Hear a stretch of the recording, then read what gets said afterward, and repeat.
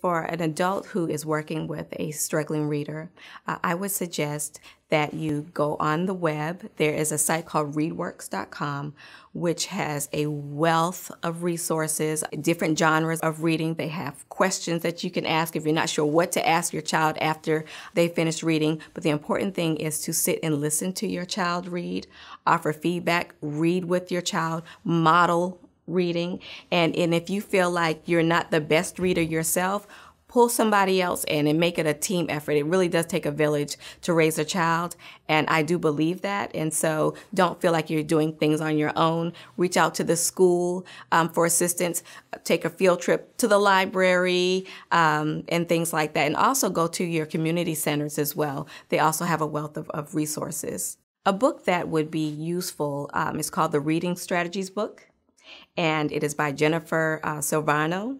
And I really like the book because it starts kindergarten on up to high school. And whatever the specific skill that the child has deficits in, you can kind of open up that book and you can find some strategies that are very user-friendly to help that scholar develop the necessary reading skills. So that's a great resource.